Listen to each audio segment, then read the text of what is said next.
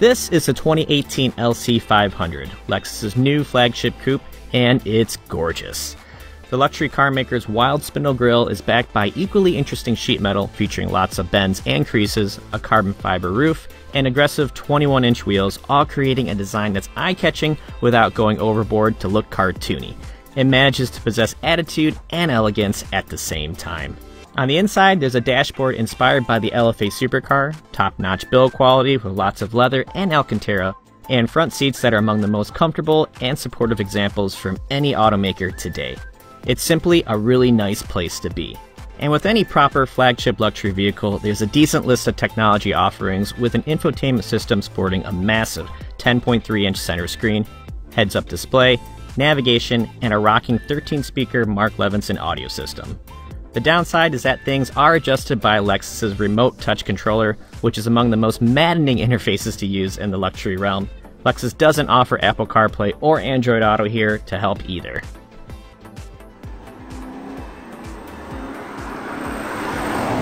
Tech quibbles aside, the LC500 isn't just another pretty face in the crowd, because this beauty can also really move, and that makes me happy.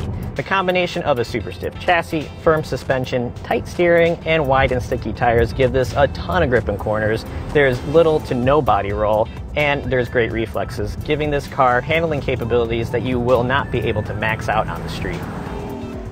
As for downsides, ride quality on bumpy roads is a bit rougher, but it's not terrible, and likely won't bother people who are willing to give up some comfort in the name of handling.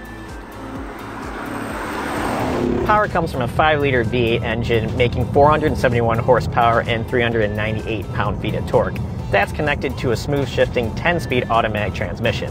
Lexus says 60 miles per hour happens in 4.4 seconds, and for those keeping track at the fuel pump, the LC returns 16 miles per gallon in the city and 26 miles per gallon on the highway.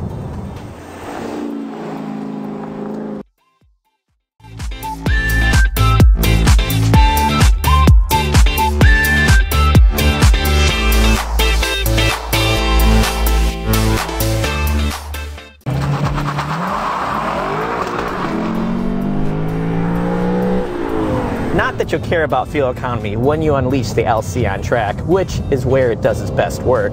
The V8 at wide open throttle sounds menacing, and power builds all the way to redline. It just sounds so good. Gearbox response to manual shift commands is admirable. It's not dual clutch good, but it's near instant.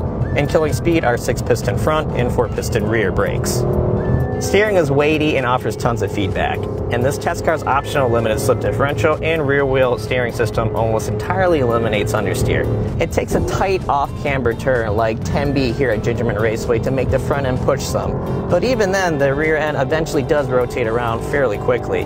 I honestly can't believe that this car weighs almost 4,200 pounds.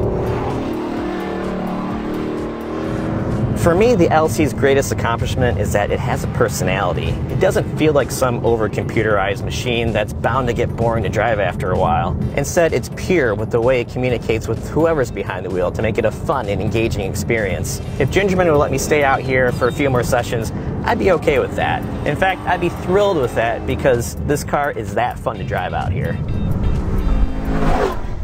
So the $102,000 question is, would I take the LC500 over the Mercedes S-Class Coupe or the now discontinued BMW 6 Series Coupe? You know what? I think I would. I like the fact that it's not quite a pure sports car and not quite a GT car with a smaller trunk and not so impressive tech hand. It's simply a great driver and a semi-more practical body that looks sensational with an awesome interior. And that's a combo I find difficult to pass up.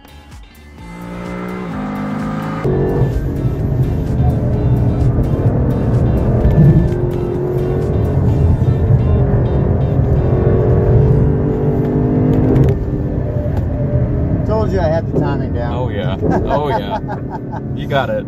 All right, so you get an idea what this car will do, man. It's just absolutely amazing. It holds the road like a dream, changes direction exactly the way you want it to. Wow. Really couldn't ask for much more from a vehicle like this. So you're right. Whew.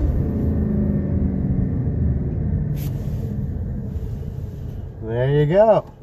Wonderful. All right, hopefully you enjoyed that.